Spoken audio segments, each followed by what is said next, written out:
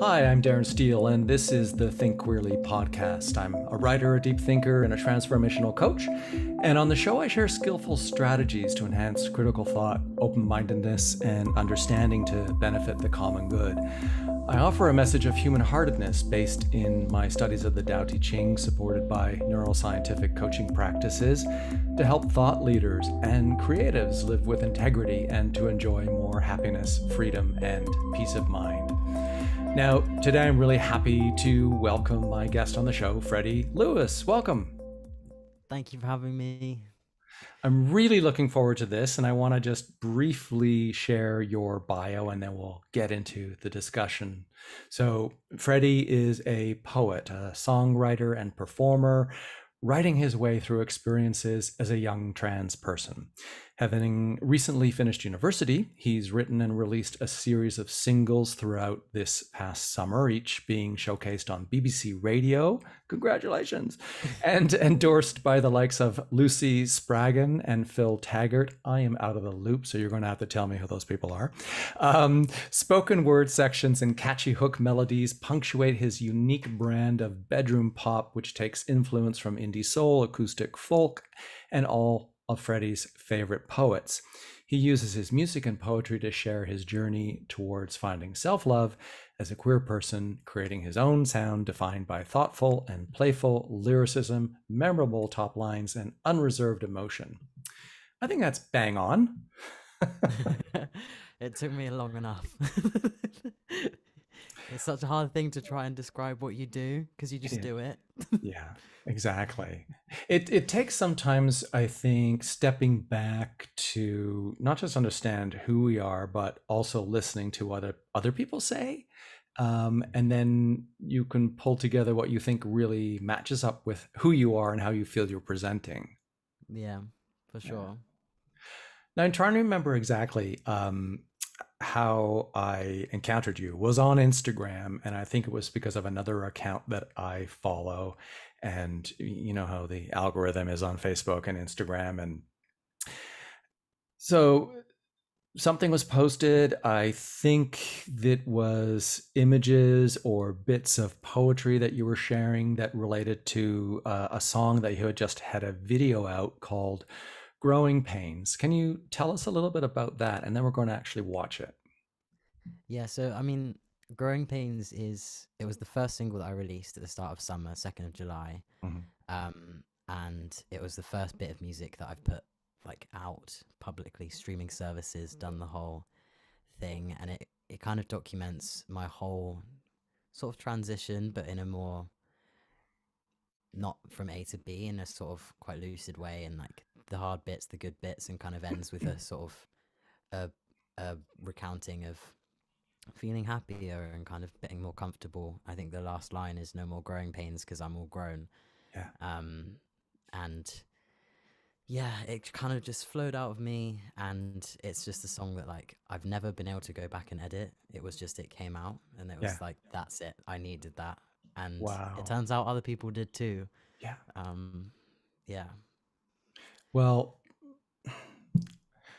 when I saw it, I had tears in my eyes. It wasn't because it's sad, it's just because it's so pure on the level of emotion that comes out. And it's, I want to say, and I don't mean this in a bad way, I just can't think of another word. It's so strangely genuine. And I think why I say strangely is because it's very hard to encounter really genuine um, emotion or intention these days. It's almost the word will come to me. I'm thinking, should I have prepared this little speech? But it's just coming out of me. It is. Would you be too embarrassed if we played it? Not at all.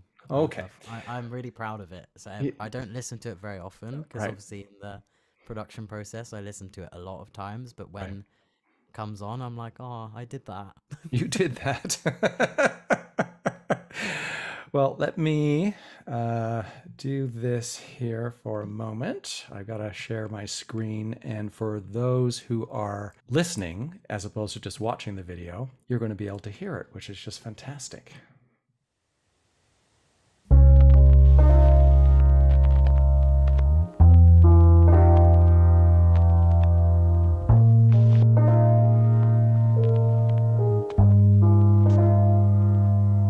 When I was little, I felt the weight of something bigger.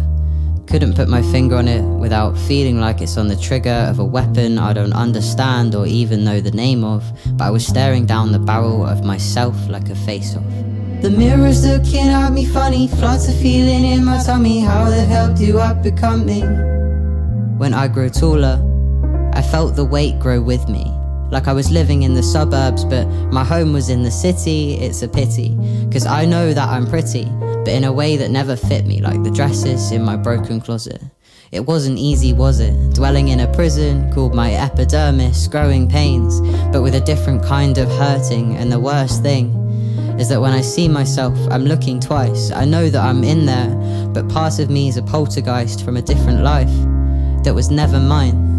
I find segments of myself a couple beats out of time. The mirror's looking at me funny, floods of feeling in my tummy, how the hell do I become me? The mirror's looking at me funny, floods of feeling in my tummy, how the hell do I become me?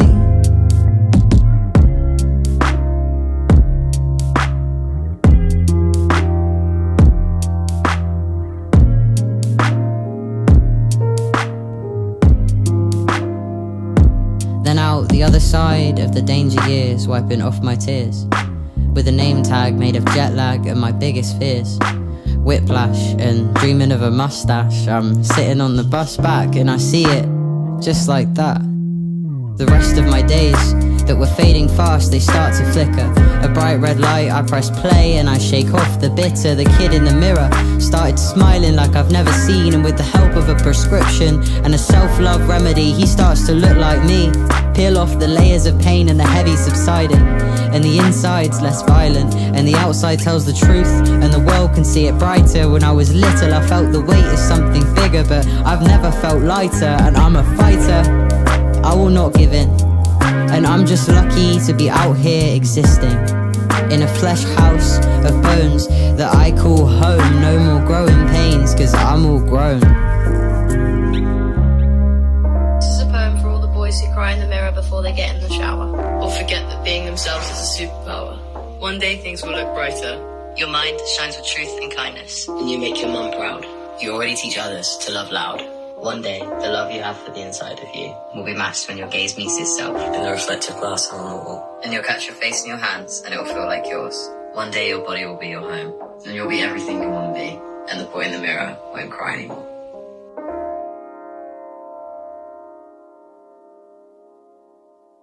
What's the first thought that comes to mind after listening, watching that? It was so much fun making that video. That was what I was thinking about. It was like I found this videographer online, Yeah. and I flew him over and he stayed at my house, and because I wanted another trans man to be the videographer, Amazing. so that he could kind of understand in a different way. And we just had so much fun. I was like, I'm gonna wear all the outfits I wore as a kid, and he was like, right. Yeah. Well, it's really lovely.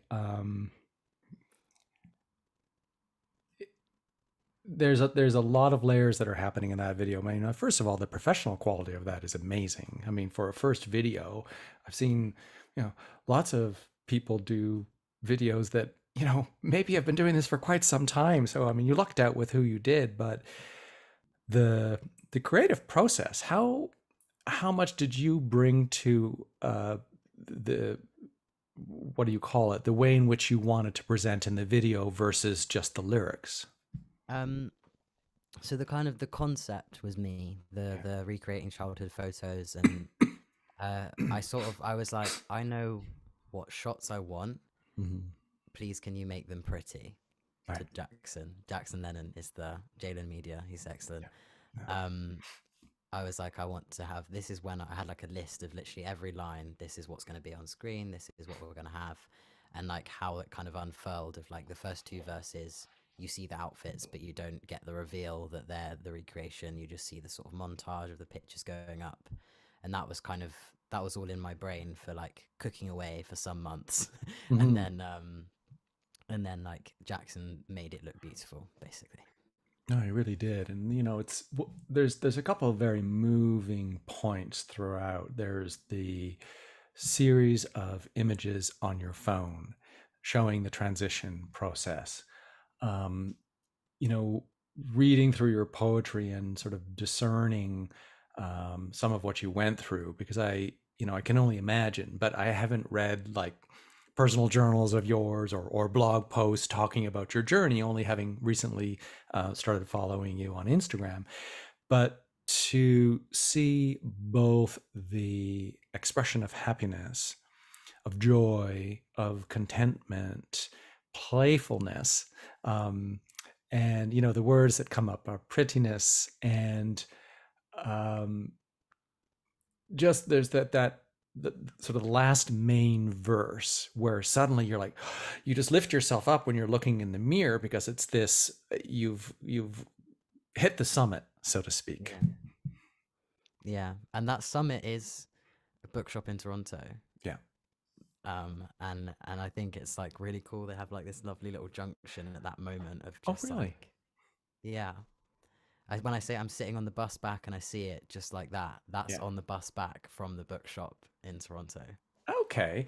Well, this might be, with this could be a good like segue right into this, because it was when you released a bookshop in Toronto, and I was listening to, and this one you don't have a video for, although I think you had put together sort of montage of some images. So like the second or third time I'd heard it. And I thought, well, this is just perfect. Now I have to contact this person, because they were actually at Glad Day Bookshop in Toronto. And I thought, I suppose that's a sign, if ever there's a sign, that I should have you on my show. So we've got the lyrics, and then you speak more at length through your poetry in Lilac, Underpass. So I'm going to put it in your hands here, maybe to tell us about this moment at a bookshop in Toronto. It's really difficult to describe without using cliches, Yeah. which I try not to, and I don't want to, specifically because it's in so much of the media that surrounds trans people. There is this like transformational, ethereal moment where Mm. like, and it's often like layered with loads of trauma as well, of like cutting all your hair off or like putting yourself in a dangerous situation by presenting radically different to you had done before. And like Mm. there's usually these grand gestures, and it wasn't a grand gesture. I think that's the main thing. It was like a really tiny moment in a bookshop with my sister and my brother-in-law in Glad Day Bookshop, Yeah. where a few events had kind of led up to it. I'd been to like a gender inclusivity workshop, and I'd used they them pronouns for the first time, and that didn't cut it. And I was like, oh, I think I know what I really want, to be honest. Mm. I sort of was very good at sort of, no, come on now, don't be, come on. And it was just this tiny moment in the bookshop where I just kind of, everything just sort of faded. And then I was like, oh no, that's what I want. And it was sort of inspired by, I saw this trans man behind the book counter, and he was like just having a good, he was just living, just existing. He had a normal, maybe like a Saturday job, I don't know. He looked quite young. He was wearing a nice jumper and some pins, and he wasn't grandiose in any way, but he was just sort of content. And I'd not seen that kind of trans representation before, and I just sat there and was like, oh, that does feel a lot like what I want to feel like. In and that I can't quite achieve how I currently am. And yeah, it was just a really little one. How many years ago was this? This was 3.5 years ago. Oh, This 2018, summer 2018. yeah. And where were you on your journey, if I may ask, a lot at that point? I was what do you mean? Well, were you thinking about, or were you transitioning at that point? I was well in the closet and well repressing to Okay. myself. Okay. I'd been binding for several years, Yeah. for chest compression for anyone who Hmm. doesn't know, and I'd sort of questioned it, and I was presenting very masculine all, Hmm. from the start of puberty, pretty much. Hmm. Um, bar a funny 6 months where I performatively tried Yeah. to be more feminine, and it didn't go to plan.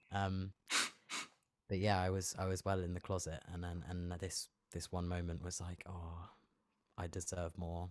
Hmm. Like, I kind of deserve to be truer than this, and yeah, Well, it's an interesting challenge. I mean, I know those words don't express what you went through, what any trans person goes through. I mean, there's coming out of the closet as somewhere along the initialism of LG, BQ, and then there's being trans, which has so many more layers of challenge, socially, individually, physiologically. And I can't speak to it other than having spoken to people like yourself or other people that I know, or like one of my clients, and I can't presume. We all have our ways of seeing the world, um, but I guess the um, one of the interesting things I've noticed, at least with you, is this integration of the color lilac. There's a great importance there. You should tell us more about that. And this idea of prettiness, while also playing with becoming more masculine, which some might say is a contradiction, but fuck that. This you can do whatever you want. So maybe yeah, tell us a little bit about those two things and what those mean to you. yeah. I mean, one of the lyrics in Bookshop in Toronto is it used to be I was never pretty till the Right. day that I saw the truth, but it's lonesome in the city. Yeah. And I changed it because I didn't want to say that I was never pretty. Right. But what I meant by that was exactly what you're saying, which is that I, in many ways, I'm a lot more effeminate now than before I came out. Right. And my music is too. Um, and I think that what you're kind of afforded a different freedom with masculinity, femininity, with female coded colors, with that kind of stuff when uh, you assimilate like cisgender appearance. Like I walk down the street and people don't know that I'm trans. Hmm. Um, and I think that's something that is it's very easy for me to overlook now because that's my reality now. But I always kind of make a point of saying something about it because before I hate the word passing, but cis assimilating. Before I was cis assimilating, Hmm. I I was kind of not. If I was sort of, I don't know, loving pale pink, I was misgendered and I was devalued. Whereas now those things are kind of a very intrinsic part of me, and I think I sort of am clocking my privilege here of like because I'm a cis assimilating trans man, Right. I'm celebrated for those things, Yeah. and it's really interesting. Yeah. Yeah. Well, I think the direction we want to go here now. Maybe I could ask you about the whole creative process, and we'll weave back and forth between issues of identity and your story and in and all of that. But how did that first happen for you? Have you been sort of creative in some way, artistically, since being very young? How did that finally show up as writing and singing? I think it started as writing. It Yeah. was always words first, and it still is. It Yeah. still is very words orientated. I'm an okay acoustic guitarist, and I'm an okay pianist, and I'm an okay bassist, but I'm not a like excellent musician. Hmm. Really, I'm quite good at singing. I've got better at that recently with my new voice drop. Hmm. But my main thing is words, and it always has been. I used to write stories when I was little, just like for fun. I always had sort of notebooks on the go, and I always found it really interesting the ways that you could say things, and you could say things that weren't actually being said. And I always Yeah. thought that was like a bit of magic when I was a kid. Yeah. Um, and I wrote like really poor metaphors that had so many loose ends. And like, I was like, this is amazing. You think that I'm talking about a door, but really I'm talking about time. Yeah. And and I loved it. I thought it was amazing. I was like, I'm a genius. um, That's what we all say when we're just starting out writing. yeah, you're like, oh my god, how did I come up with this? um, but yeah, it's always been words, and now it's very much like I'm always just writing down a few little words, or like if I'm reading and I see a sentence, I'm like, that's amazing. That's 5 words that said like a page Yeah. of prose to me. Yeah. And I think that's the magic of it, isn't it? I think so. I mean, it looks like a gift sometimes. I mean, maybe some people are more gifted in that, and there's always that argument about is talent inborn, or can you learn? Well, who knows? It's experience, it's environment, it's ways of thinking, it's perspective. I just looked at when you talk about turns of phrases and how you can say certain things, like in Lilac, Underpass, one of the piece's nerve endings, the last 2 lines are, "It becomes difficult to feel small then when my insignificance is exactly what makes me." Mm. And your poems are filled with 1 or 2 liners like this. It was not the wreckage which made me, but the aftermath. And the poem is called Aftermath Trans Joy. And there was like maybe 1 or 2. Well, there's quite a few. And I just found that there were some really, when I say simple, I don't mean simple as in not artistic. I mean simple is often best when it really gets to the truth of things, right?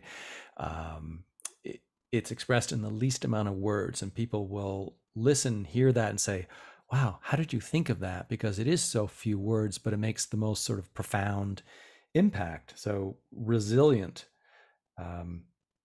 is the one that really stood out to me. Where really what you're talking about is no longer accepting the opinions or expectations of other people. And so you write, "There was only the discomfort of those around that leaked into my self-perception," but that you end, "I will tell you that I have simply decided not to bear the pain that does not belong to me." And that's what I mean by simple. It's simple, but it's profound. And my question here would be, how have those words been received? How has your story in some of these poems or songs really touched other people, trans or otherwise? I think the I didn't really I wasn't ready for them to touch people, in terms of like it wasn't on my radar, because I was like, I like the song, and Mm, you have it, kind of thing. Specifically when Growing Pains came out, yeah. and and just the way that people have reached out, and the things that people have said, is, I think the biggest feeling is feeling seen, and feeling like understood. And I think that's all people like really want from art, is just to like see themselves reflected in it, Mhm. and to have their story told in a way that they can't, or they do in a different way. Yeah. um and that's all I really can do. I'm not very good at writing like sort of fictional songs. Yeah. All I can really do is just sort of tell you what's happened Mhm. in a nice way, Yeah. and that seems to be of value to people. My mum actually just read through the poetry book for the first time last night, Mhm. and obviously she's seen it all. That last great poem, which sort of spans the last few years of my life. Mhm. She's been there through all of it, and she was like very moved. Mhm. she was very proud of me, which is nice. And I think it's nice for people to see sort of possibilities themselves, just like that Yeah. trans man that I saw in a bookshop in Toronto. I was going to say in the Latte bookshop, kind of just for people to see a possibility that they can just do what they love and be happy and happen to be trans. Mm-hmm. Is I didn't realize how much that would mean to people, but I think it does mean a lot to people. Yeah. You know, and this is not a right or wrong. This is just an observation. People are really having to fight for their rights and their freedoms, and trans people especially. And, I follow a lot of people, whether it be on Medium or elsewhere, who are being very politically engaged. And it's a tough space to be in. And I know that's an understatement. I've been part of, queer advocacy in the past, and it demands a lot of energy. It requires a very powerful ability to know how to manage contention and argument and discord. Things that I can speak well about, but I'm not so good at in the moment. So, and it's not to say we shouldn't pay attention to those things, because these are people that are really bringing to bear some of the injustices and willing to confront it and talk about it. But at the same time, it's so important that we celebrate. And I think what you really demonstrate goes back to that simpleness, this genuineness is pride. Yeah, I think as well. I've done some like activism stuff, and I write some things about that. I tend not to as much nowadays, but I seem to have simultaneously more impact. Mm-hmm. And it took a long time for me to accept that, like, being visible and being proud of myself and just genuinely backing myself Yeah. is the form of advocacy. And it's not everything. I know it's not. I'm not going to change any policies this way, but I think it does empower other trans people, and I think empowering a generation of queer people, Mm-hmm. if I can be a tiny part of that, that's what changes. That's what changes a whole society all at once as we grow older. And Mm-hmm. if I can do that, then if I can be, I don't know, do that for one person, then that would be sick. Amazing. And exactly. I mean, we need to have the joy and the observation in the satisfaction and contentment and happiness with who we are. And then sometimes there are the harder moments. But we can't be all things, otherwise we'll burn ourselves out. Yeah. So I was really glad to read your bio for your musical description, but I continuously get this feel of almost like a beat poetry sort of feel with your work. I mean, because there is that sort of beat in the background, and then I was trying to think what it was, and you remind me so much of like Tracy Chapman's first album and Fast Car, except a lot happier. That's a great reference. That's a big compliment. Thank you. Yeah. But it's just the way in which you look inward and the way that you express that Tracy Chapman did. And there's that, folksy, rap beat poetry sort of that maybe there's a large genre of that music out there. I haven't maybe been exposed to it or heard it, but I just like, I could listen to your music in the background and it sort of surprised me. And I think it's just, well, this could lead into the next question. How do you create your music to go with your words? Because there's a consistency, there's definitely a sound, which is wonderful, but it's so accessible, but it's not, and it's got a poppy feel, but it doesn't feel like everything else. Can you write reviews for me? That was great. It's wonderful. I think it's always acoustic guitar first. Mm-hmm. It's usually acoustic guitar and words as one, especially if there's a melody. So when I'm writing hooks or when I'm writing, I do have a couple of songs that are melodic based rather than poetry based. And then it's really paying attention to the words and building it around it. So in very obvious ways, like I use a lot of sonic imagery in bookshop. There's like page turns as instrumentation in those explicit ways. Right. And then in the sort of more subtle ways of, okay, this song sort of has a trajectory of this. So you follow that trajectory with the instrumentation, and both in terms of crescendo, diminuendo, like how loud it gets, and also with how complex or how simple it gets. And it's like everything stems from the words for me. Yeah. Things pick up, things get happier when it gets happier. Mm-hmm. If I'm doing the opposite, it's for a reason. It's because there's an undertone, and it's a very like I sort of treat my songs like babies, and I'm like, what do you need? What do you really, really need? Yeah. Yeah. And so, what will be? I don't know. You might not be able to tell us. Have you got another video in the works? I haven't got another video. I sort of had the budget for one. Yeah. And It I looked was like that was probably there was probably a bit of a good cost to that because it was beautifully done. it was a sort of a semi labor of love, Yeah. and a semi here's me buying some pizzas, and paying for flights and etc. because he came over Yeah. from Ireland, and I was very, very lucky that I had someone who cared about the project to sort of kind of lend me that.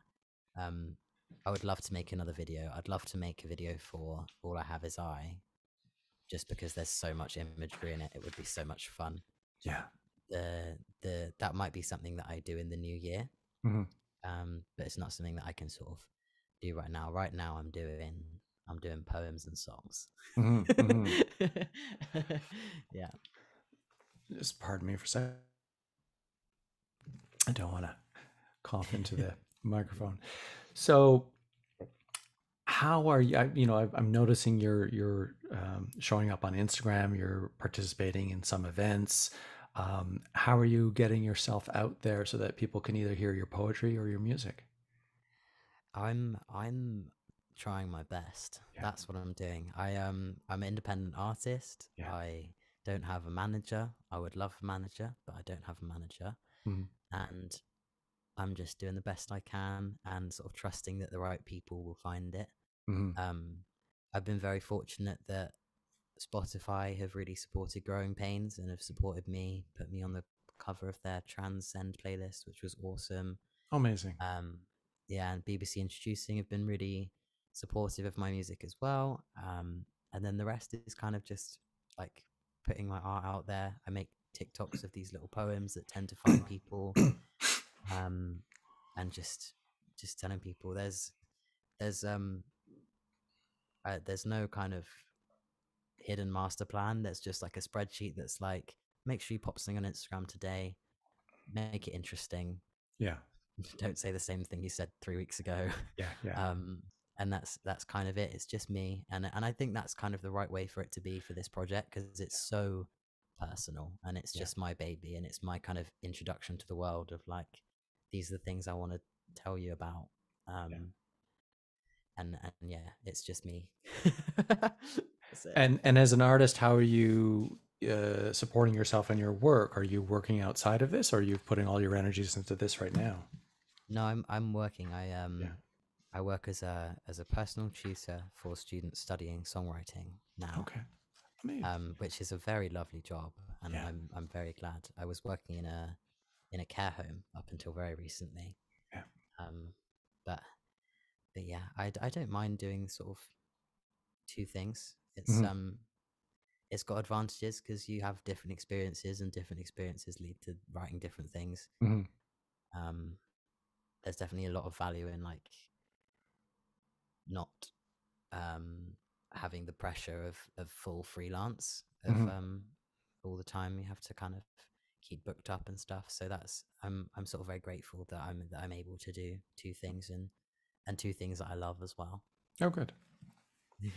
And let's transition then into your big project, Lilac Underpass Mixtape. What is Yeah. that all about? What should we be looking for? What do we need to know? What do you need to know? It is been working on it since January. Mhm. It's I sat down at my kitchen table on January the 6th of this year and was like, right, I'm gonna do something. And that day was like when I made the first demo for the first track, which is All I Have Is I, track 1. And it's kind of talks about a lot of things. It talks about um All I Have Is I actually sort of lightly touches on my relationship with writing. This idea of the Lilac Underpass is kind of the idea of finding solace and finding joy in what can be quite a stressful life. Not just for me, but for everyone. There's stress everywhere. There's a lot to get your head around, Mhm. and kind of finding joy where you are rather than putting it somewhere in the future in something distant or extraordinary, um, leaving it in the mundane. And for me, I've been able to do that through writing. So it's kind of writing is my Lilac Underpass, shall we say? Yeah. And the songs talk about all my experiences, and I fill it up with lots of everyday experience, lots of mundane imagery, lots of bus rides, and talk about hot drinks about 4 times in the in the 7 songs. And it's just kind of full up of my life. So it's a lot of tea drinking. Yeah, it's a lot of tea. There's some coffee as well. I think I say kettle as well. A biscuit in Yeah. one. I'm trying to think of the lyrics. There's Yeah. yeah, there's a lot of tea drinking. And it looks like it's kind of a whole package that you're releasing. Yeah, it's with a poetry book. Actually, this one. Lovely. And the poetry book kind of goes a little bit deeper into some of the things that the songs are about and the origin stories and the scenes. I do a lot of imagery in my lyrical content, and so I wanted to be able to explore some of the scenes that I'm talking about. Yeah. It goes through kind of like a lot of healing that I've done through, like, in terms of growing pains kind of healing, and also in terms of like grief and loss. Yeah. Talk about falling in love. I Yeah. talk about missing my sister when she moved to Canada. I talk about all sorts of feelings. It's lots of feelings. That's all music is, isn't it? That's such a non-sentence. It's like, oh, I'm just new type of music. Actually, I'm going to talk about feelings. It's Well, you're wild. talking about your feelings, and Yeah, I guess. and then if you know, to connect what you said earlier, treating your songs like a baby, and what do they need, and how to take care of them. You know, you can sometimes listen to music and the songs are being sung. You're maybe that is one of the things I wasn't aware of that makes me want to listen, because I can hear slash feel that you're emoting, that you're it's not you're probably going to be like, wow, thanks for the comparison. Favorite all-time artist, David Bowie. Oh, I can feel everything Bowie sings, even though I know he had this structure of taking sometimes things he wrote and he cut them up and he would move lines all over the place. But like, yeah, for me, I can't not listen to David Bowie when David Bowie comes on, and then I go down a rabbit hole of like, oh, okay, let's go play the Bowie playlist now, right? But yeah, the other day I was just working away and I thought, oh, I'll just play your music in the background. I'm like, well, I'm not going to work now. I'm going to actually pay attention to what he's saying, because I thought I would listen to it first in the background and then go back and listen to it more attentively, right? Just to give myself like a double pass to get sort of like a first impression. But it was like, no, it demanded I pay attention without you banging me over the head with it. Excuse me, listen to this, please. And maybe that's what you said earlier, is just wanting to be seen. That comes through very clearly. I think That's such a compliment that you felt grabbed in some way by my music. I think with art, one of my main things I love about it is that I will never properly understand what it's like to listen to it as not me. Yeah.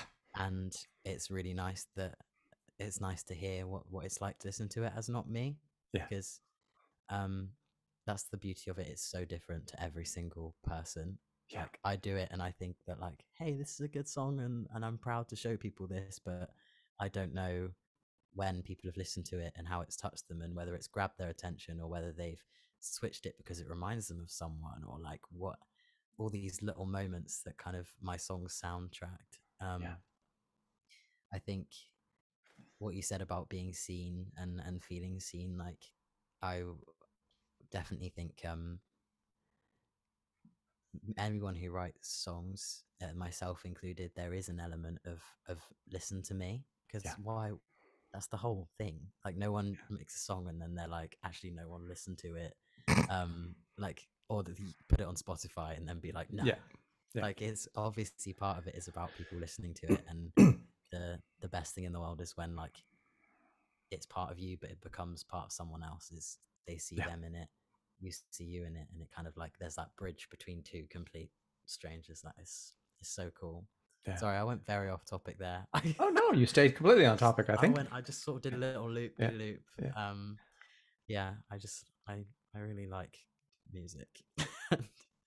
Well, it's like you have a message to share. You know, I've had that a couple times. I remember one time somebody wrote me about one of my podcasts, and I think this was one where I only had an outline. I wasn't it wasn't grounded in a fully written article. And I know in that show I had sort of started a conclusion, and I just sort of closed my eyes. And this is when I wasn't doing video, and I just, because I know the topic and it's in the realm of coaching, and the person came back, he's like, what you said there was amazing. I'm like, really? And I went back and listened to it. I'm like, oh my God, that was amazing. I had no idea I wrote that. How did I even say that? I wasn't even Yeah, you never know your best art. You never know the best bit that you do. And Growing Pains, when I first wrote it, I didn't like it the very first time. I think part of that is because it's so honest, and it was a little bit uncomfortable for me. So I was like, oh, it's like, this is a bit much. This is very naked. But you never know the best bit. People love lines of certain songs that I think are the lines that I nearly changed. And it sounds like you've had the same experience of like you've done your best work when you're just kind of like not really concentrating, not planned it, not done anything. It's it doesn't really belong to me anymore now that it's, or once it's out, it doesn't belong to me anymore. It's a subtle art, whether it be writing prose or writing poem or painting, to be in the flow, to be in the creative flow. And, we always have to edit whatever we're doing, or whether we're touching up a painting, or whether we're refining a poem and cutting back, or looking up another word, or even in an article, it's like, is this sentence too long? Is the grammar a mess? But when you're speaking from the heart, the more you edit it, the further away you get from the truth. I think. So but it's like, when do you stop? And sometimes when there's that uncomfort or discomfort, that's maybe the best time to stop. Growing Pains didn't let me edit it. It just didn't. There was like 2 lines that I tidied up, and the song didn't let me edit it. I tried to change a few bits and sort of tidy up some that I thought was sort of a bit repetition-y, or I could say it in a more interesting way or whatever. And the song just sort of was like, no, Freddie, you're leaving that as it is. And I was like, all right then. Okay, cool. Is there something as yet unpublished, or something that is in Lilac Underpass that is your favorite piece so far? That is, there's a song on Lilac. I love all of there's 4 new songs on Lilac Underpass Mixtape, because there's the 3 that have come out and then there's 4 new, and I love them all for very different reasons.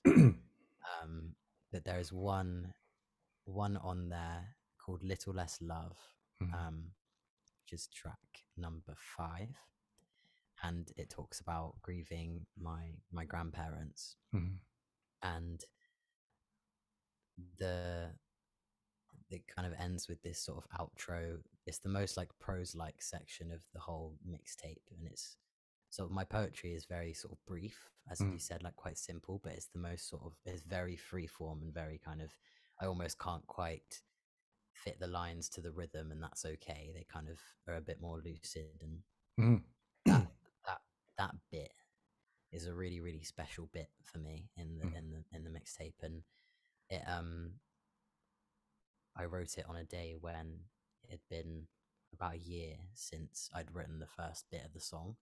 And the first bit of the song is when I was very much grieving, and it's kind of talking about, much in my style, it's talking about getting through with everyday things. I'll get through with to-do lists and coffee that's gone cold. I'll pull my socks up with a box of letters that you wrote. And I was still kind of going, oh God, will I get through this? There's a little less love here without you, is the last line of the chorus. And then in the sort of outro poem section, it concludes, there's a little less love here from you because you gave it all to me. And it kind of sums up what I've learned about loss, is that like, I kind of believe when people have given all their love to you and they go, and I have it with me now. And that kind of process of the year difference between that section and that section, and the contrast in my relationship, and there's still a lot of grief in that and a little sadness, but there's a lot of like hope. And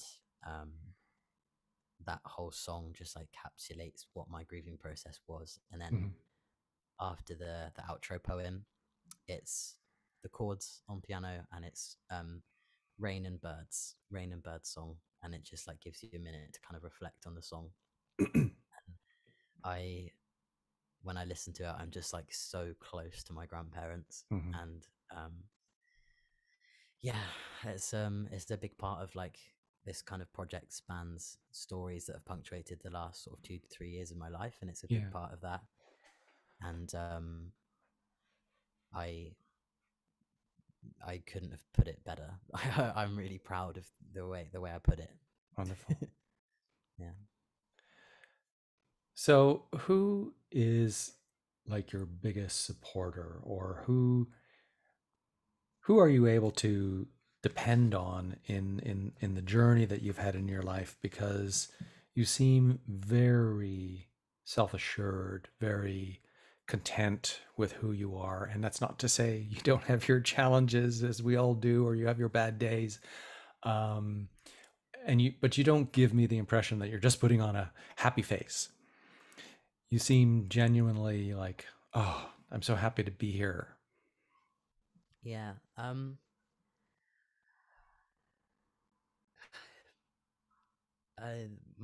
very lucky that I've got a lot. My nan was probably one of my biggest supporters, and still is, but it's a sort of a different relationship now. And she definitely started me on the music thing. She was a pianist. She used to play piano. She ran the WI choir. She was an icon. My sister is really supportive of me. She sort of knows me inside out, all the best bits, all the worst bits. She can see my mistakes coming a mile off. It's a superpower. My mum and my stepdad, my dad. I guess the big one sort of recently is me. That sounds interesting, but I don't mean that in a like I don't need anyone way. Just like sort of learned how to prop myself up and treat myself well. Yeah, I guess family. I've got some really good friends in Bristol, Jodie and Charlie, and I'm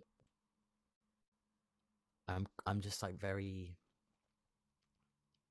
I've got a lot more comfortable with receiving love from people, and when you become comfortable with it, you become grateful for it, and then you're receiving it even when they're not giving it, because you're just full up of all the nice things. Yeah. And I guess that's long answer. Everyone. I don't know.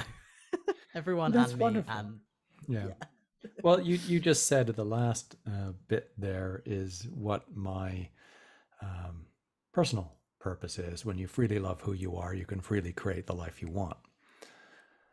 And I say freely twice because freely is one of my core values. And freely means, when you freely love who you are, it means you've let go of the conditions, especially external expectations, which you write about in your poetry.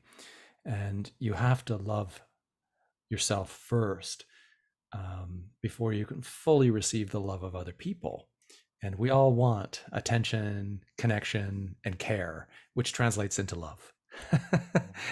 So it may not always be balanced, but there needs to be like a cycle constantly back and forth of what we give, what we receive, and the various parts of attention, connection, and care we give.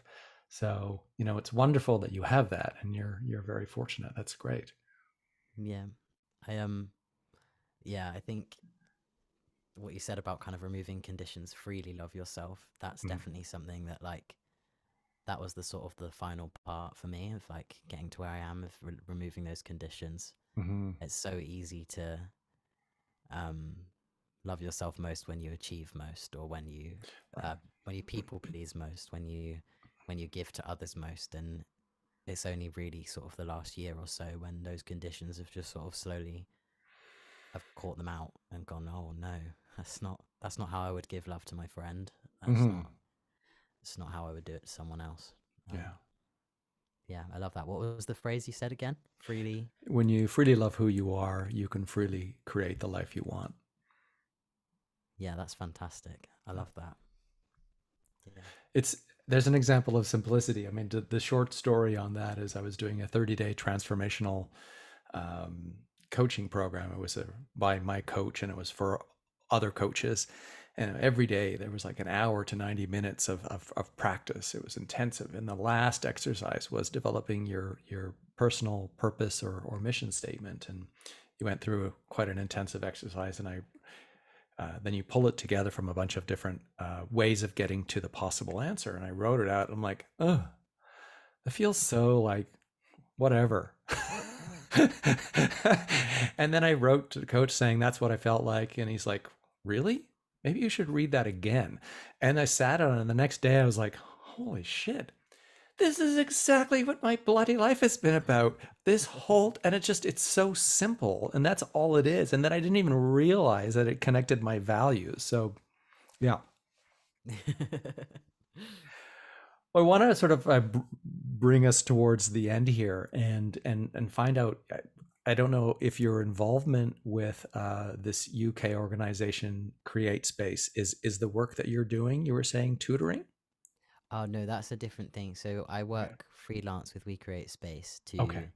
to deliver like workshops and stuff with them. Well, tell us a That's little bit more about that, because I think that's exactly how I first found out about you. I was following Create Space to see what they're doing, which they were terming for a little while like their queer leadership series. And then they Mhm. started doing, I think, a recent series that you were part of about expressing yourself through music or creativity. Yeah, so I think I started working with We Create Space last summer. Yeah. I could be a bit earlier than that. It's time is weird, isn't it? Yeah.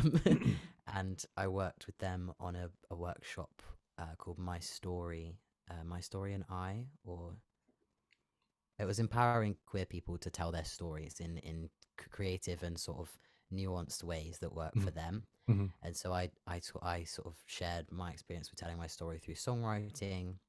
And there was um, person Lolo, who they talked about Mhm. sharing their experiences through like sort of mixed methods and collage and self-portraiture.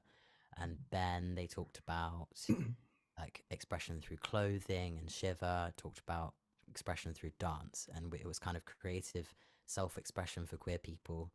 And the most recent one was This Music is My Manifesto, which is a workshop I facilitated, again, empowering people to use creative methods. And we kind of concluded with writing a manifesto. Mhm. Um, and We Create Space are just they really center queer experience and creativity, which are like kind of my two jams, right? Mm-hmm. And I love working with them, because they really care about like giving people these sort of holistic, empowering, creative, and sometimes quite practical, tool based kind of sessions. And it there's always just such a like beautiful vibe. And then in these like their Zoom sessions, I think currently, but they're looking toward perhaps there'll be some in-person ones sort of in the future. Mm-hmm. But like never is there a like warmer group of people on Zoom. Wonderful. There was a great organization, not for profit, and led by some wonderful people. And yeah, they're free as well. So if Yeah. anyone is listening to this and wants to go to one of the workshops, it's like We Create Space on Instagram, and there's tons of amazing stuff that they do. Yeah. That's wonderful. I mean, one of my interests, or sort of, but yeah, I guess I say interests or things that fascinates me is uh, whether it be from my own experience as a gay man or a queer experience, um, we have such, call it a gift for creativity, because often queer identifying individuals, LGBTQ people, will use creativity to express their uniqueness or as a way of being seen. And, we've seen this in ball culture in the United States. We see this in what's happening with Create Space. We see this in, the decimation in the 80s and the 90s through HIV/AIDS of all of the artists and the dancers and the writers who were gay.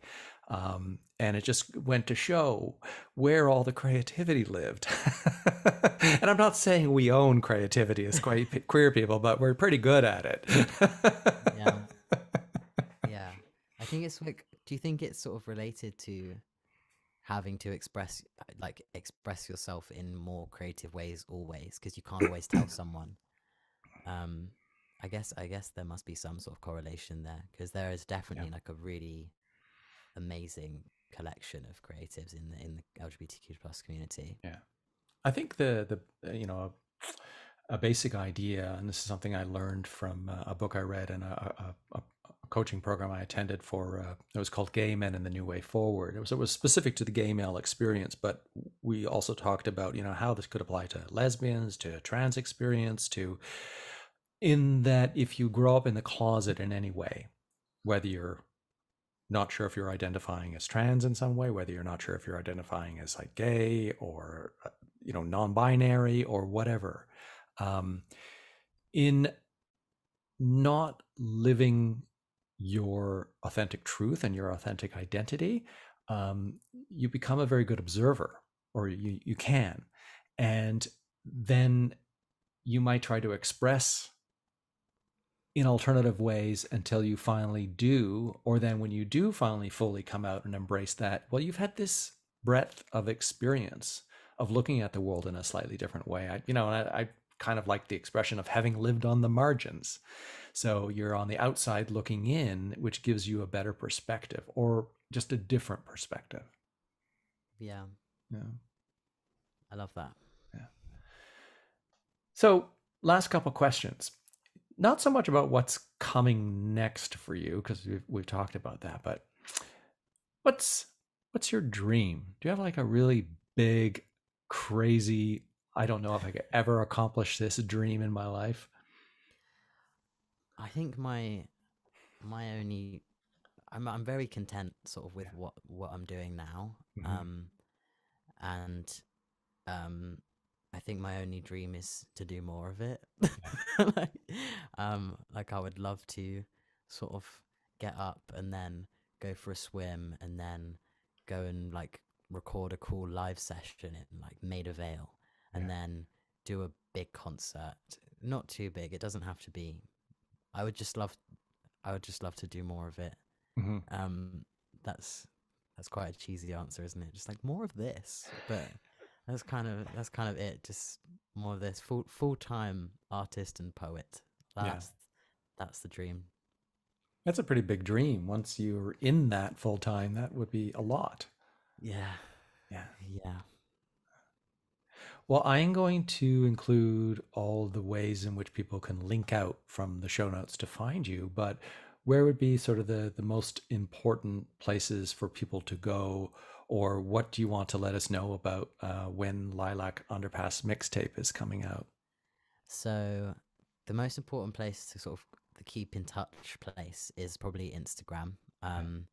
If you want to be even more amazing, you can go to my website and sign up to my mailing list. Mm. Um, that's the two kind of best ways to keep in touch with what I'm up to. Mhm. And Lilac Underpass mixtape comes out on the 29th of October.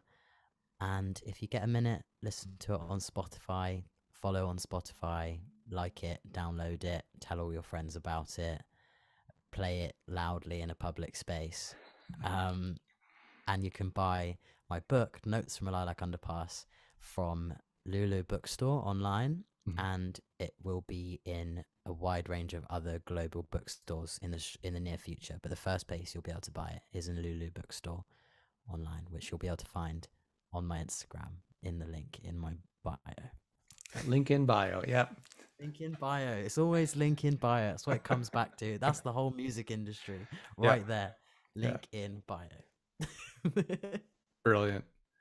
It has been an absolute pleasure having you on the show. I really appreciate you taking the time. Oh, thank you so much for having me and for asking such lovely questions and just being you. And yeah, it's been really, really lovely. Thank you.